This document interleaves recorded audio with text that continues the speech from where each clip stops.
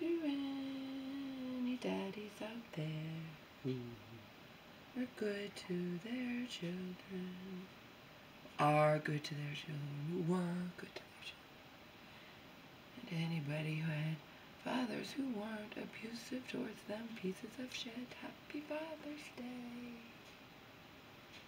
Happy Father's Day. Any good fathers. Happy Father's Day. Anybody who had good fathers, unlike yours truly, who was cursed at birth.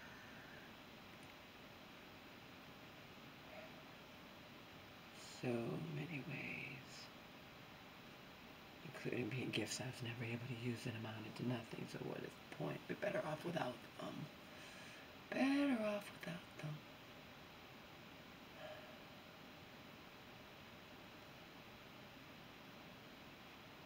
Joe never wanted to be a father, so I don't have to worry about him, like, or Father's Day or anything like that.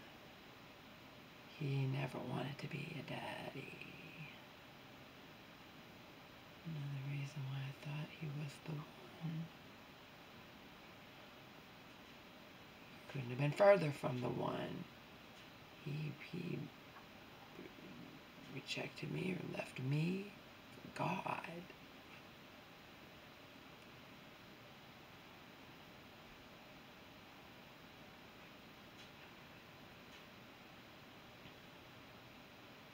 Calling the realtor this week. I have to call a neurologist too. I have to get her a neurology appointment. Call a neurologist. It can take some time.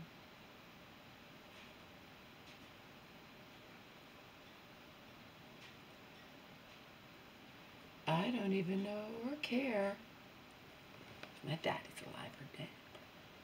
Don't give a fuck.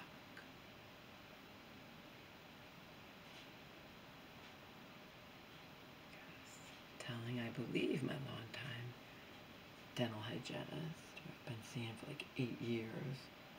I think I was telling her, was it her?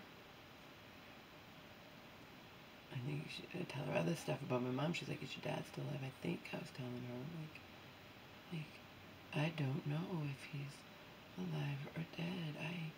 I forgave him for treating me really badly as a kid.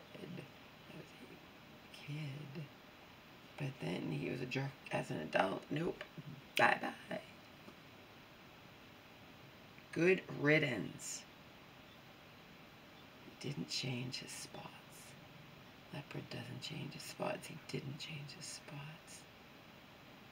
And he accused me of being narcissistic when he happened to contact me after years and years of not being in my life. He found me. He only found me so he could gush about finding his long-lost son, my supposed brother. And then I'm narcissistic because I had just been shoved backwards down a hill and left for dead or dying by my supposed soulmate. And I can't be all happy about my newfound brother or just happy in general or ask daddy questions. Shows he doesn't care about me. He only cares about his sons. He only cares about his adopted son his wife had sex with doesn't matter. He only cares about his adopted son that, from all appearances, couldn't possibly have been his son, but I guess you didn't know that at birth. You had to wait a while. And his newfound son, who I fucked things up with, because daddy's not going to care that I nearly died or worse at the hands of my longtime live-in boyfriend. He didn't care. Daddy didn't care. And accused me of being just focused on myself.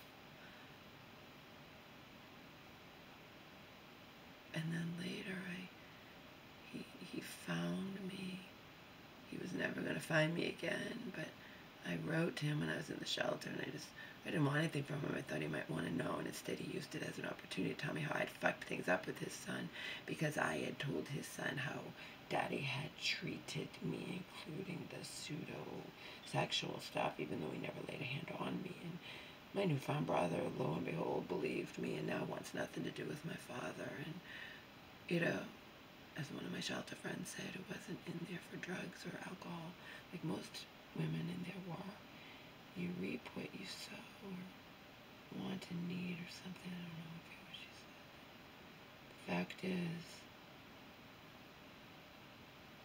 I did not intentionally fuck things up. I never.